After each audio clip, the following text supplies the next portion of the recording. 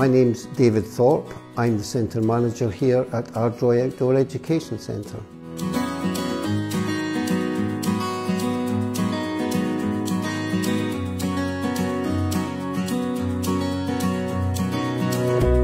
Our programmes are all about building young people's skills such as team working, resilience, to try and give them a memorable experience in the outdoors, but subconsciously they take away so much because they're out of the classroom, they're out of their home environment, it's totally different for them. It's amazing to see how those children develop in the week that they're here at Ardroy. First and foremost, what we're here to do is create big memorable experiences. Quite often the young folks that come to us, they don't normally get the opportunities to have really big experiences, and we've got an opportunity here to create those, and we think that they're really important experiences to have. Having the accommodation that the children and young people can stay in is absolutely key. The accommodation block that we've got currently is 50 years old. It's really not fit for purpose. It's too small. We haven't got the key facilities like meeting rooms and drying rooms for the clothes that we need. It's energy inefficient, it's high cost to run, so actually replacing that block will allow us to continue to provide this excellent outdoor experience for future generations. One area that we struggle with a little bit is we like to spend the end of the day looking back over the day and getting them to self-reflect and assess what learning that they have achieved. One area that we're a little bit limited in is spaces around the centre that are out of the rain that we can do that. What we do in the outdoors is great. I think we're there, and it's about just improving everything else and making sure they have a nice quality accommodation to stay in. The key challenge we have is funding that new accommodation block.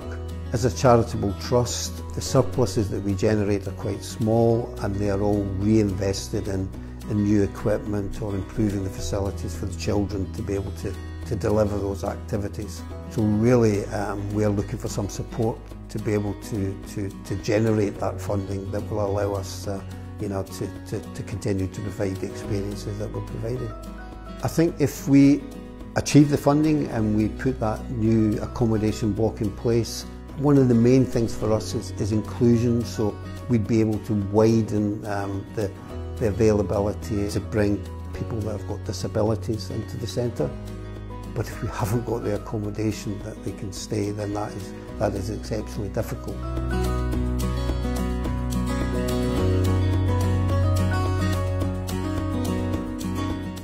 The activities, they're like abseiling. The one does you go to the ladder like half an hour, so I'm looking forward to that too.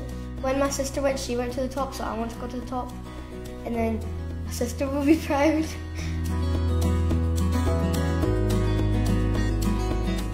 Yeah, I think my friends are enjoying it because I always see them, we're always smiling and happy.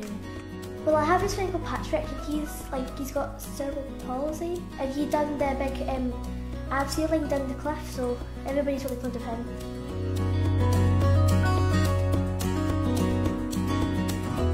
That I can complete challenges and not give up easily. I felt like I had good perseverance and not to give up easily. It was amazing, and I really want to go back. I'm Karen Hart. I'm the Deputy Head Teacher at Bristol Primary with a responsibility for the older children, the Primary 5s to Primary 7. I don't think anyone would ever dispute the benefits of young people being outdoors and being connected with nature and getting a love of the world we live in. But what Ardroy does is so much more than just that residential experience. It really is quite amazing what they can do with children. But the impact when we come back to school from the Ardroy experience is enormous, and that's down to the staff that work at Ardroy. They seem to have this way of making sure that children arrive and leave with a greater sense of self-belief than when they arrived. That accommodation block will have seen thousands of youngsters go through it. It's kind of time for a change. It needs to rest, and it needs to have a refurbishment.